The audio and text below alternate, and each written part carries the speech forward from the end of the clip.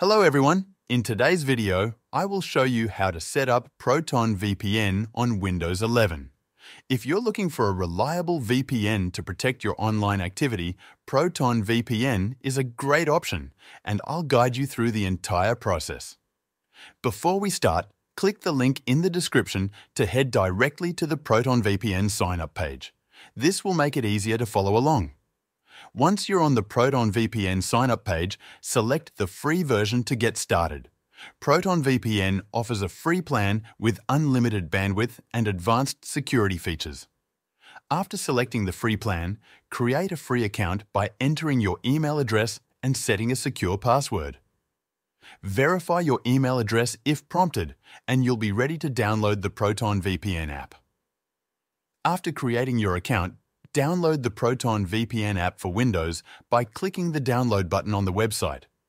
Once the download is complete, open the installer file and follow the on-screen instructions to install the app on your Windows 11 device.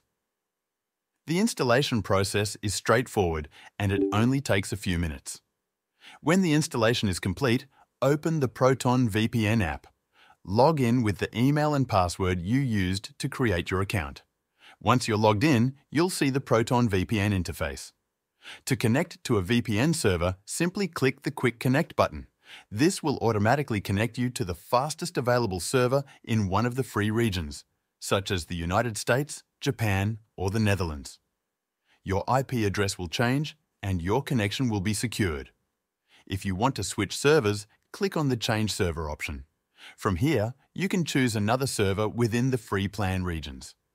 Keep in mind that switching servers has a short cooldown period of about a minute and a half. Now let's explore some of the settings and features available in the Proton VPN app. Click the settings icon in the top menu. Here, you can enable the kill switch feature, which ensures your internet connection is completely blocked if the VPN connection drops unexpectedly. This prevents any accidental exposure of your real IP address or data. Under the Settings menu, you'll also find options for Auto Connect.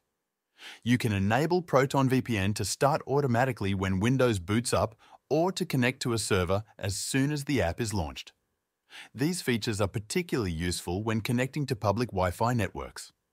The Connection tab lets you choose the encryption protocol for your VPN. By default, Proton VPN uses the WireGuard protocol, which is modern, secure, and fast. If you're in a restrictive environment, such as a workplace or country with internet censorship, you may want to try the Stealth protocol. This protocol is designed to bypass strict restrictions and VPN blocks, although it may not be available for all devices just yet. While the free plan offers great features, upgrading to a premium plan unlocks additional benefits. The premium plan gives you access to more than 3,100 servers in 69 countries, the ability to unblock streaming services like Netflix, and features like malware and tracker blocking with NetShield. If you're interested, check out the link in the description for a discounted offer on the premium version. That's it. That's how you can solve the problem of setting up Proton VPN on Windows 11.